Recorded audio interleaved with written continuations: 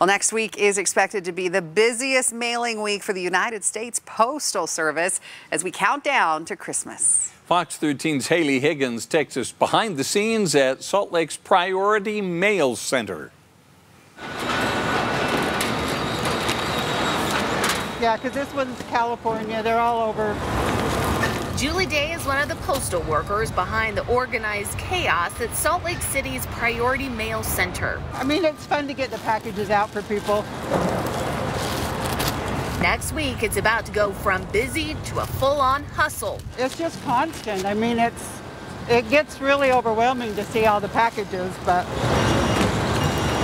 it's a lot of work.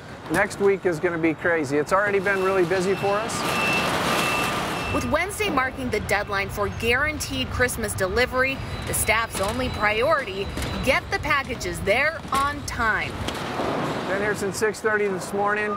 We have folks that are actually working up to 12 hours a day, 7 days a week right now. The center doubled its workforce in the last few years to more than 400 people working around the clock. So much work, they've called in 8 robotic reinforcements.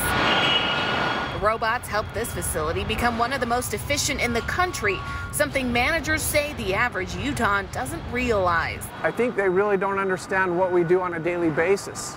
How many packages we move into the building and out of the building, you know, whether it's getting on a truck or a plane to move it across the country. Well, chances are any packages you send or receive in the state come through this facility. And next week, they expect to handle 500,000 packages per day. Julie's single sorting machine processes 6,000 packages per hour.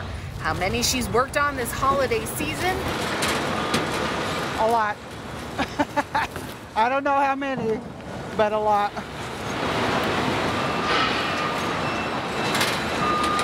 In Salt Lake City, Haley Higgins, Fox 13 News, Utah. Thank you, Haley. And here are some key holiday deadlines to keep in mind. First-class mail, like greeting cards and letters, they need to be shipped out by next Friday. Priority mail must be in next Saturday. And if you're paying for Priority Mail Express, December 23rd is your deadline.